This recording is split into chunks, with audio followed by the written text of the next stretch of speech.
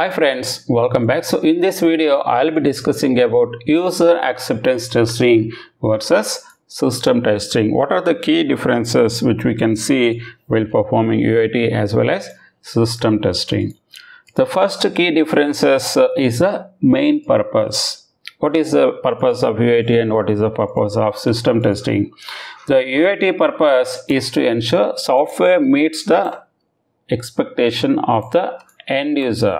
That is the main purpose of doing user acceptance testing, because this is done by end user. While system testing, which we normally do to verify whether system really works or not as per the requirement specification, that is done by the software testers as part of system testing. And the next key difference is user acceptance testing is normally done by the end user, but system testing will be done by the functional tester or a software tester. And the next one is the timing as well is very important. Normally user acceptance testing is done after system testing is done and before we are deploying into the production environment. That is when the user acceptance testing is going to be executed.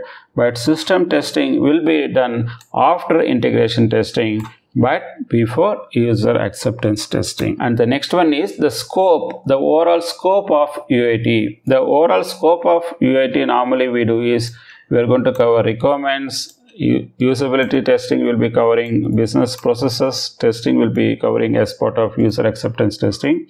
But as part of system testing, we will be covering functional, non-functional as well as technical aspects of the system is also going to be validated as part of system testing. And the next one is what is our main focus of user acceptance testing is we are emphasizing on the real world scenarios that will be dealt by the end user or user of the application, plus the workflows also will be executing as part of this user acceptance testing.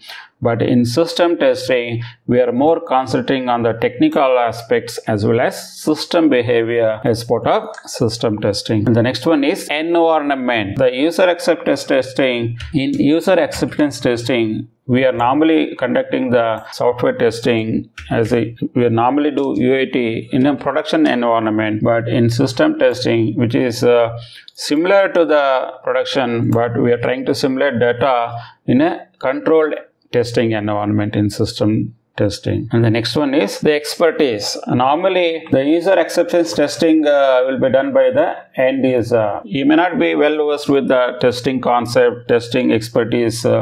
Only thing is he possesses domain knowledge, and based on that he will be performing user acceptance testing. He required certain guidelines from the testing team as well in order to complete the overall user acceptance testing. But system testing will be done by the testers who is having a technical expertise, and also they follow the rigorous testing procedures and methodologies so that we can do the things as planned. And the next one is the test cases. Normally the user acceptance test cases are based on the user stories, scenarios or business processes. But here in system testing, test cases are derived based on the system requirements as well as design specification. And the next key difference would be defect reporting. The in user acceptance testing, defects are reported by the end user. They are focusing on the real world impact and usability point of view. But during system testing, so we will be focusing on the functional correctness as well as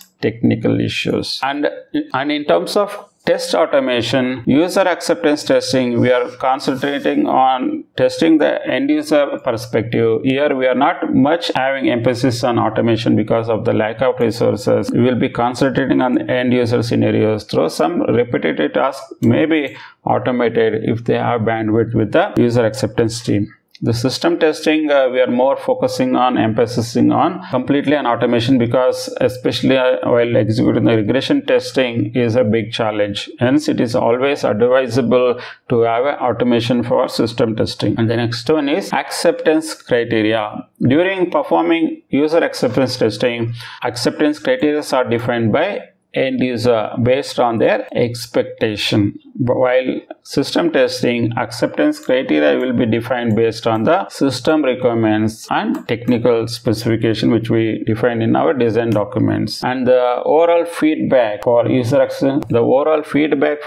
acceptance testing is provided valuable feedback for improving software usability as well as functionality. But here, in terms of feedback perspective, we will be getting feedback for system behavior, functionality and technical aspects. And another key difference is risk coverage. In user acceptance testing, the emphasis of coverage of user related risk and business critical scenarios, while in system testing we are emphasized on the coverage of system related risk, functional requirement risk as well as technical risk as part of system testing. So these are some of the key differences between user acceptance testing versus system testing.